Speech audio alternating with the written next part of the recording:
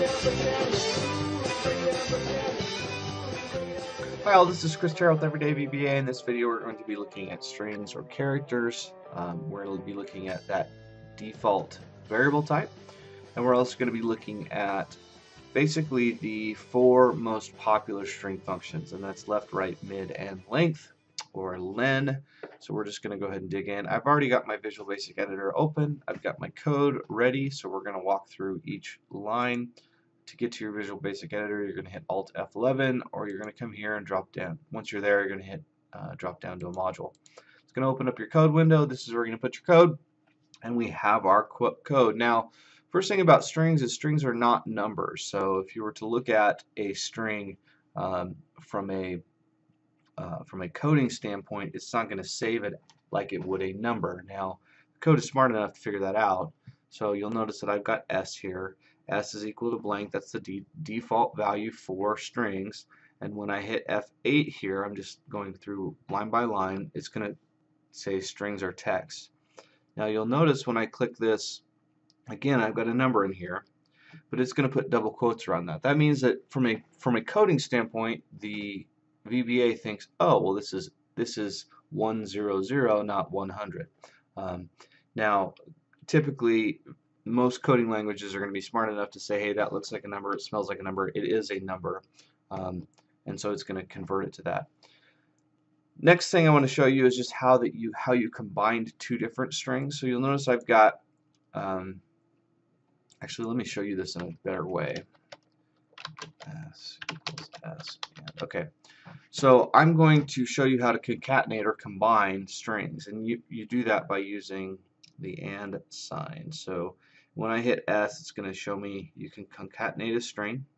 And what we're going to do is we're going to take you can concatenate a string, and we're basically going to combine by using the and. And you'll notice when I click this, let's do a quick thing real quick. We're going to go Debug.Print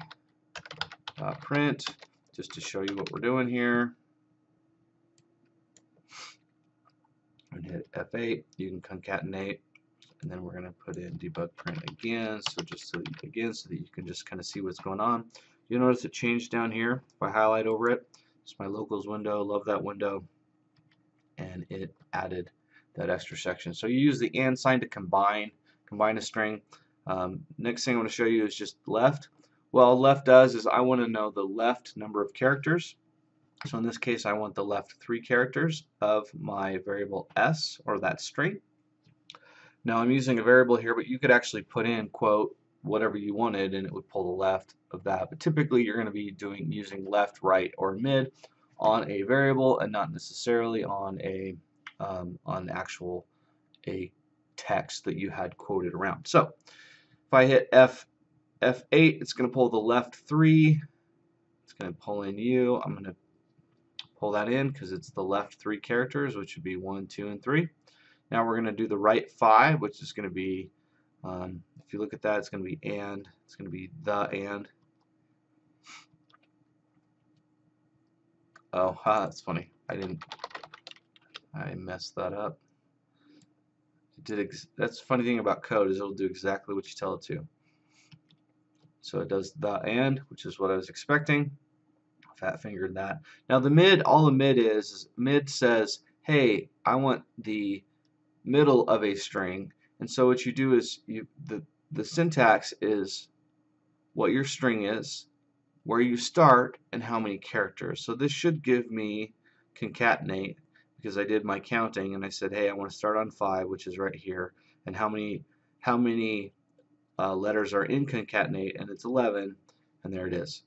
The last one is just the length, and that is how long is this string. I don't even know. I haven't even run that yet. I should put in a Debug.Print here.